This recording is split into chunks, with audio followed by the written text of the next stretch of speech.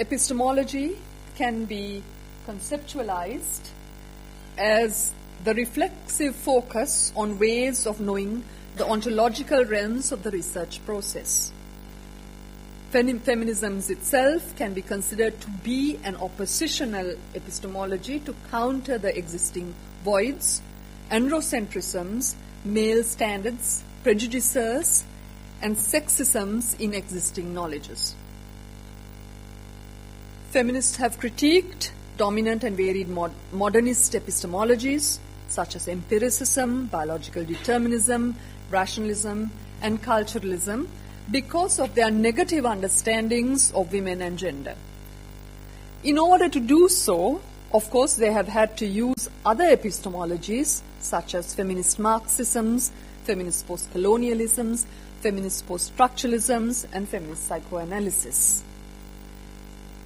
It is therefore possible to observe and compose a dynamic interplay of critiques and counter-critiques within feminist epistemologies. For instance, Maithree John has argued that a number of Indian feminists in particular have taken oppositional standpoints to the normative of Western on the basis of divergent cultural differences. The worldviews of positivism that valorize empirical epistemologies related to neutrality, objectivity, scientific observations, testing, and experimentation have been exposed by feminists like Donna Haraway as being ultimately reliant on subjectivity, on the subjectivity of the knowledge producer. Thus, Linda Tuhiwai Smith, for example, exposes the inherent imperialist values that color positivist research among New Zealand indigenous groups. Similarly, epistemologies of post-colonialism, Marxism, and psychoanalysis have shown the assumptions, omissions, and justifications in prevailing knowledges. Moreover, post-structuralist insights into language have further undermined the fixity, homogeneity, and totality of knowledges and discourses and exhibited them to be partial, fragmented, contingent, and politically informed. Thus, the authority and validity of positivist accounts vis-à-vis the knowledge they produce about women have been severely damaged. Yet it must also be remembered that feminists have used empiricism to combat the bigoted and repressive ideas about women that emanate from cultural traditions, particularly in the South Asian context. Usha Narayan, for example, has argued that European Enlightenment's traditions of liberalism, rationalism, and positivism are needed to oppose the negative values prevalent in Indian culture that degrade and stereotype women. This is because culturalist rationales from ethnic, religious, and historical traditions, which may seemingly prove to be positive to women, such as the valorization of motherhood, have been utilized to oppress women at the end of the day. Furthermore, rationalism and ontological arguments of gender equity and equality, justice and neutrality have been readily accepted in legal domains of many countries. Thus, it is apparent that these divergent epistemologies have been exploited for the political objective of feminisms at different times in different countries. Consequently, they should not necessarily be constructed as irreconcilable binaries or even as contrarieties. Rather, they should be allowed to coexist, as argued by Foucault vis-à-vis an episteme and understood as pragmatic and strategic methods of researching. Feminists have also proposed alternative epistemologies to fill knowledge gaps and to feminize processes of knowledge production. Filling knowledge gaps includes identifying, naming, constructing, and giving value to issues with particular significance for women's bodies and sexualities that had hitherto been ignored in knowledge. such as female feticide, dowry, transgender identities, sati, marital rape, clitoridectomies, anorexia, sexual trafficking of women, etc. The assumptions of homogeneity and universality in Western feminist theorizations have been seriously undermined by epistemologies of differences. These have developed understandings of the diversity and multiplicity of subjectivity, identity politics, and personal experiences of women. In particular, standpoint theories are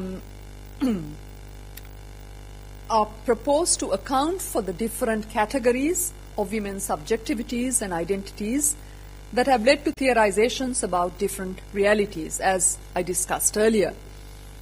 Standpoint is also argued as being able to reflect the perspectives of the oppressed and is thus valorized for its authority and authenticity as subjugated knowledges, first used by Foucault.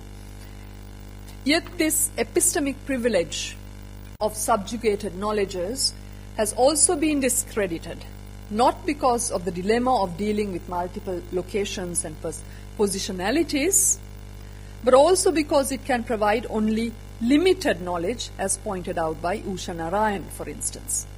So, as Donna Haraway argues, knowledge is not only partial, it is also not innocent, given its assumptions and intentions. Standpoint theory has also been critiqued for using such knowledges as a normative standard and for presuming the fixity of experience. At the same time, the implied relativism, pluralism, and homogeneity of standpoint, as well as its emphasis on the conscious subjectivity of the researcher, have also come under attack. Donna Haraway has famously argued relativism is a way of being nowhere while claiming to be everywhere, equally. Here, of course, Stanley and Weiss's counter-argument about not evaluating standpoints in terms of authenticity or relativism, but rather as situated, specific, and local to the researcher is of some value. Key critiques of overarching epistemologies are based on allegations of essentialism. Essentialism can be defined as the attribution and highlighting of certain properties and elements to define something, even if it does not necessarily possess all these properties and elements. Oluwelwe has asserted that many generations of Western writers have stereotyped African women as timid, passive, and family-oriented, thereby homogenizing them into victims, particularly in contrast to the dynamism of Western women who fight against male chauvinism in their societies. Furthermore, separatist dichotomies indicative of Western philosophical thinking are frequently constructed between the qualitative and the quantitative, what you were talking about, Barbara, women and men, emotion and reason, nature and culture. And often these bipolarities are given gender stereotyped characteristics and values. Essentialism also takes place not only through reductionism and stereotyping, but also through compartmentalization and universalization, as well as through notions and constructions of fixity, homogeneity, and dualisms. I myself have argued that essentialism also involves prioritizations and attributions of difference, without taking into account certain commonalities. For many feminists, these postmodernist insights relating to essentialism pose a critical problem, since essentialisms tend to dilute the political intent of feminisms. This is because critiques based on postmodernism often end up critiquing the assumptions of feminist goals and objectives. However, there are many critical positions on essentialism, including that of strategic essentialism, as is perhaps best asserted by Gayatri Chakravarti Spivak, and I quote here, "It is not possible within discourse to escape essentializing somewhere. The moment of essentialism or essentialization is irreducible. In deconstructive critical practice, you have to be aware that you are going to essentialize anyway. So then, strategically, you look at essentialism not as descriptions of the way things are, but as something that one must adopt to produce a critique of anything." Unquote. Okay, let me leave behind feminist epistemologies and move on to another category or aspect of feminist research methodology, and that of feminist research methods. Research methods refer to the ways and means of collecting and constructing data, the analysis, structuring and writing up of data, and are reliant on the researcher's subjectivity, ontology, epistemology, theory, and ethics and politics. A bulk of feminist research methodology has been on the formulation or adaptation of research methods arising from the realization that conventional research methods were not adequate to investigate or construct women's realities. Feminists have intervened into various research methods, approaches, including surveys and interviews and observations and participatory methods, action research, deconstruction, oral history, needs assessments, gender audits, etc., etc., etc. In fact, during the next 2 days, I think we'll be specifically exploring feminist critical data analysis, discourse analysis, theoretical discourse analysis, critical frame analysis, and grounded theory, and so on and so, as well as methods of triangulation, I believe. Early feminist methodologies were particularly preoccupied with the question as to whether there was a particular feminist method. For instance, based on women's experiences, or in locating the researcher in the same plane as the subject, or in doing research for women as discussed by Harding. However, methodological attempts at unification or a prescribed feminist method were soon abandoned in the face of the differences in feminist thinking on research approaches. Of course, feminists were very much involved in critical appraisals of existing research methods, and this led to an initial valorization and appropriation of qualitative methods as being more appropriate for reflecting or composing women's experiences rather than the presumed objectivity of quantitative methods. This polarization led to what was perceived as a clash in paradigms, as argued by Anne Oakley, for instance. But later work has acknowledged that quantitative methods, despite or as a result of representing and composing experiences through generalizations and predefined categories, have had an impact more on policy and political action. While quantitative methods were seen to embody the divergent experiences of, while qualitative methods were seen to embody the divergent experiences of individual women, they were also problematized for their dependence on constructivism, on interpretivism, and inductivism in particular.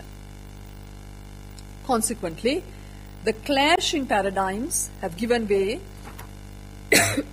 excuse me.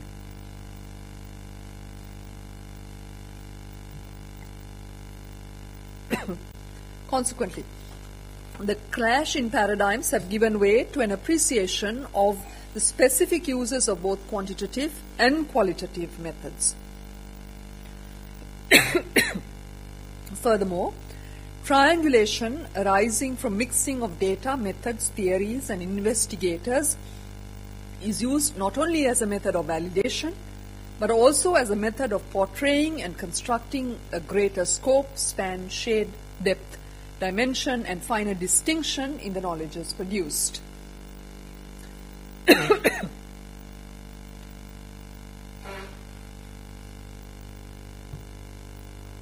Excuse me.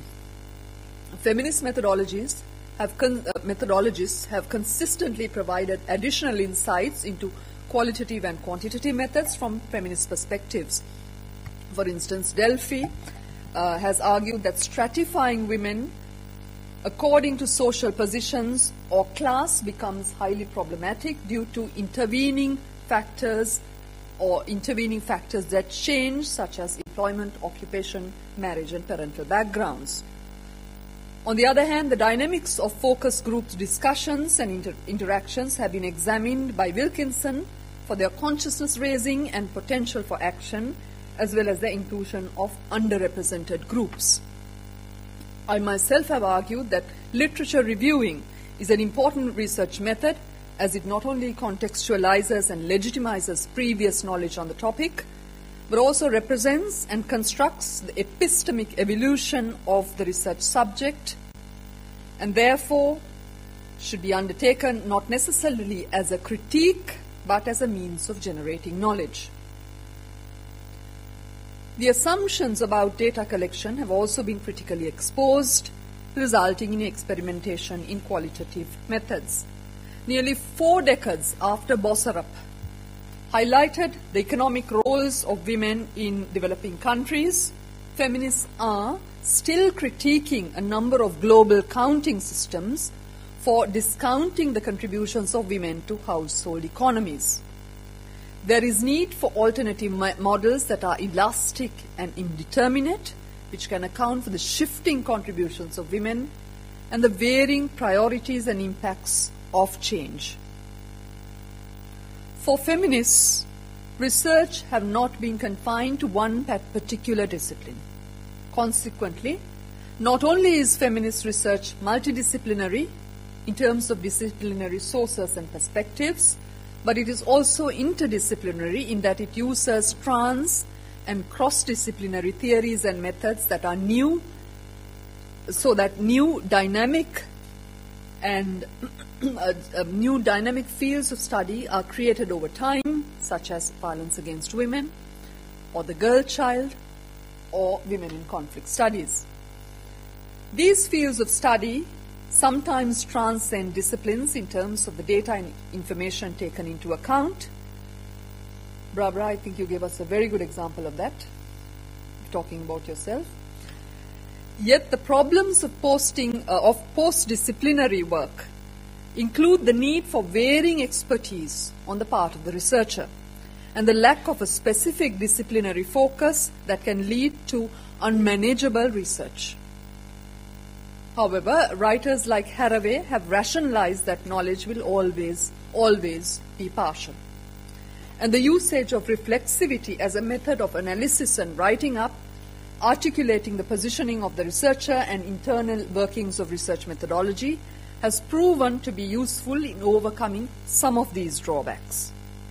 Furthermore, it has been argued that reflexivity, alongside standpoint epistemology, could provide greater objectivity, as argued by Haraway, to research by engaging with the issues concerned instead of ignoring or denying them.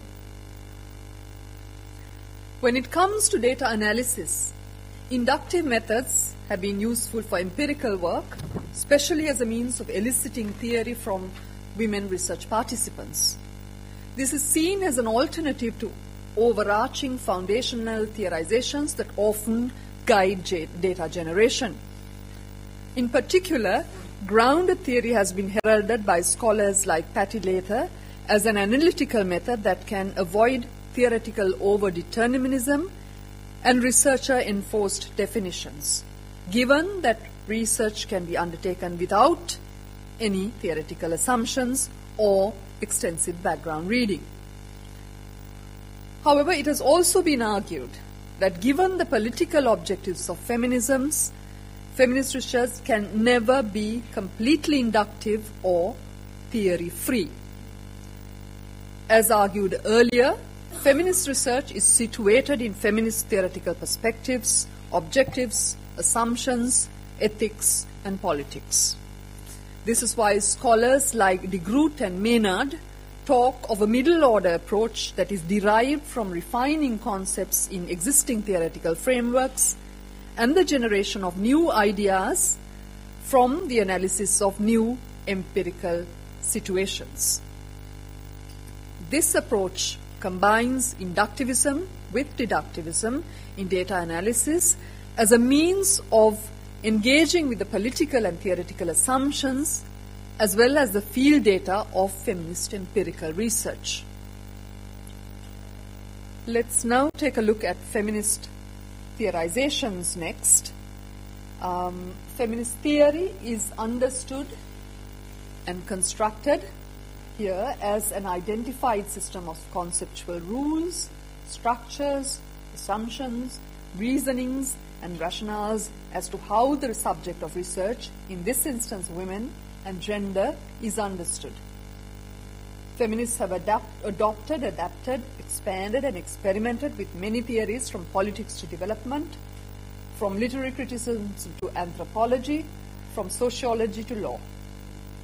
From the problem that has no name as identified by Frieden, theorizations of feminism per se have centered on different theoretical interests at different times in different places. Understandings of women as victims of oppression and requiring equality with men were influential in the West, especially in the 1960s and 70s. Gross has discussed not only theories of equality but also theories of difference as addressing women's oppression. Equality has come under fire for its assumptions about measurements of identicalness and antithesis in making women the same as men without accounting for sexual differences between men and women or the differences of identity politics. As noted earlier, difference has also been problematic due to essentialism, and theorists have been grappling with notions of fixity, intra-group hierarchies, and intersections and overlaps within differences. Patriarchy has been a crucial feminist conceptualization worldwide, though of lesser import in the West in recent times.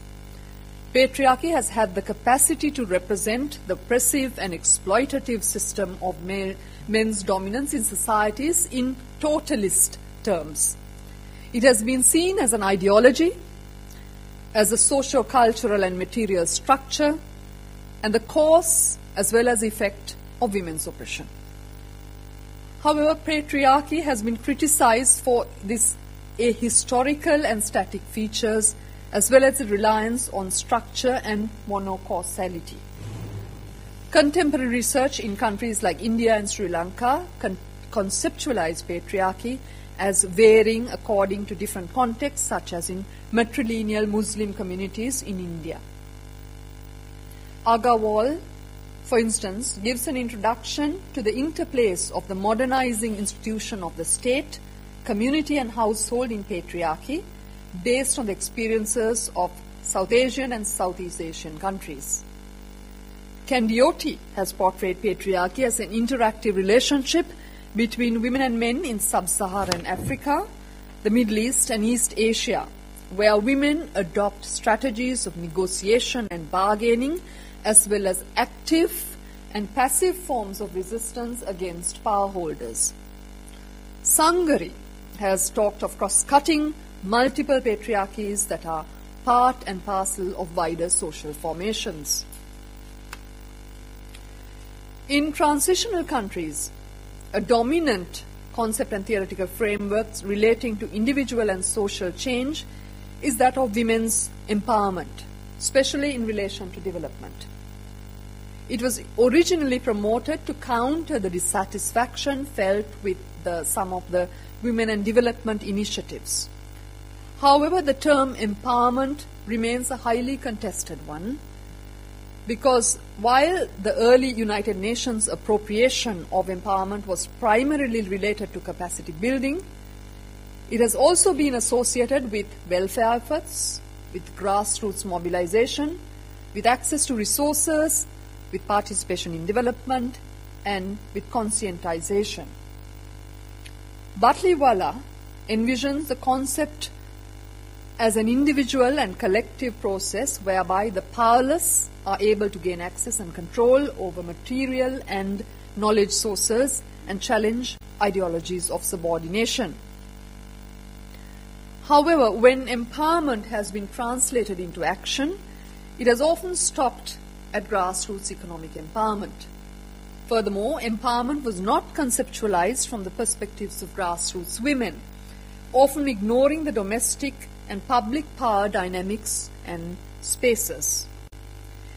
In response to some of these criticisms, we and Shahid have proposed a grounded research framework of women to empower themselves in Muslim context, which is inclusive of different levels of macro, micro and meso power plays, disempowerment as well as possibilities for empowerment. Gender is another theoretical concept that can be seen as having multiple meanings. Epistemologically speaking, then, it is an analytical category as well as a thought category. It is also an ideology, a social process, and a social product as argued by Krishnaraj. Earlier in my speech, I looked at gender as subjectivity, but of course gender has also been extensively theorized as identities, roles and responsibilities, relations, needs and interests, as well as gendered characteristics, behaviors, performances, etc. And in that context, gender can be seen as ontology, as well as a method if you consider gender mainstreaming. On the whole, the example of gender highlights the interdependent relationship between theory and ontology, epistemology, subjectivity and methods when it comes to feminist research methodology. So, let me go to my final category of analysis or aspect of feminist research methodology, feminist politics and ethics.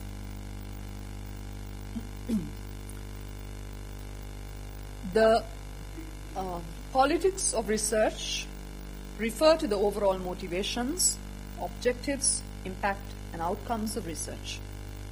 In fact, research, by the very nature of its stated objectives, has a political interest, as it is aimed towards the production of knowledge, creating individual consciousness and empowerment, and overall improvements in micro, macro structures and practices.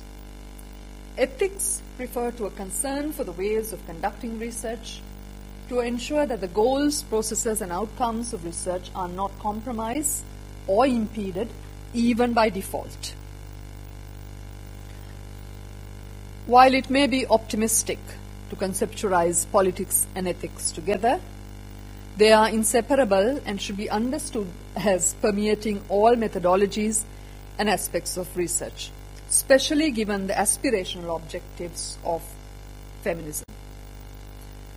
Early feminist politics in the West, or rather early feminist action in the West, were aligned to the political movements of liberalism, Marxism, socialism and radicalism. At the same time, feminists have been seen composed foundational concepts of feminism such as equity, equality, difference, identity, empowerment, gender and women as political issues. On the other hand, feminists have had mixed feelings towards ethics in general, often seeing ethical principles as patriarchally constituted and even religiously aligned, and as yet another way of controlling women and men. Today, ethics increasingly encompass a concern for the researcher's engagement and negotiation with humans, respondents, research funders, colleagues, etc. Research ethics and politics that initiate social change in individual social structures and practices have become intertwined with issues of representation and the construction of knowledge. Consequently, Birch et al. Have talked of amalgamating the empirical and the theoretical when considering ethics. When it comes to fieldwork, feminists have concentrated firstly on the ethics, politics, relating to research sources and research methods, and those relating to the researcher, such as access and informed consent, or the power dynamics interviewing, etc. A compelling issue that surfaced as a result of that, of the intrinsic power of the researcher in the research process. This has led to discussions on privilege, on truth, on location, and the possibility or impossibility of full representation of respondents and their realities. This includes the probability, the ethical problem, and the impact of speaking for others, as discussed by Linda Alcoff. The power of the researcher, or the power that the researcher has over and whether and how to include the perspective of the researched. While an outsider perspective can engage with some of these issues, it raises additional questions of betrayal. As a result, reflexivity has been employed as a method of problematizing research dilemmas, even if it cannot resolve some of the epistemological issues concerned. One attempt to resolve the powerlessness of the research participants has been via participatory research, though the extent to which this is possible or desirable depends on the participant and the researcher having a mutual agenda, as argued by Birch and Miller. Another effort at responsible researching that attempts to address the assumed chasm between discourse and action has been through action research. Kanduja defines action research as, I quote, focusing on the immediate consequences and applications of the problem, and not upon the general and universal applications, nor upon the development of a theory or model. However, the possibilities of action research fulfilling the miscellaneous expectations of research participants may not always be realistic. There have also been ethical, political questions regarding the depoliticization of feminisms due to postmodernist and post-structuralist deconstructions of foundations, of master narratives, causal theories, and their certainty, stability, and totalism. As discussed earlier, the concept of difference has been a key issue with Gilligan when discussing the significance of accounting for differences in moral reasoning by girls and boys. Yet assumptions of constructions of bipolarities within differences, such as universalism and cultural relativism, as discussed by Sarah Ahmad, has led to othering, and the category of third world women, for instance. Thus, the uncritical appropriation of this key conceptualization, this construction in modernism, difference, has raised doubts over the very possibility of postmodern ethics. This is because postmodern critiques have deconstructed political objectives and values and standards and processes of legitimization and replaced them with possibilities of differences, dissensions, and delegitimizations. Okay, I have come to the end of my categorizations or aspects of feminist research methodology. So let me finish by some points that I want to ponder over. In this speech, I have traced and debated and underscored some of the key strands of feminist research methodology. On the one hand, they were conceptualized as distinct categories of frames of subjectivity, ontology, epistemology, methods, theory, ethics, and politics. On the other hand, they were also conceptualized as aspects of feminist research methodology that are interrelated and overlapping. For instance, reflexivity is not only a method of data analysis and writing up, it may be an output of standpoint epistemology, the expression of subjectivity, and a way of addressing ethical dilemmas in research. Moreover, there have been acute definitions and intense debates pertaining to feminist research methodology from a spectrum of feminist epistemological and theoretical positions. One in particular being that of the Western standpoint as being oppositional to non-Western standpoints. Yet both modernist reasoning as well as postmodernist reconstruction on feminist research methodology has shown us the dangers of such polarizations. Furthermore, the increasing globalization of research, academic discourses, research methodology, and the research imagination as conceptualized by Appadore have led to the questioning of the Western versus non-Western paradigm. Consequently, it is my contention that we need to understand and accept and make use of simultaneously the differences and the assimilations, the divisions and the overlaps, and the concurrences and contestations of feminist research methodology. Thank you.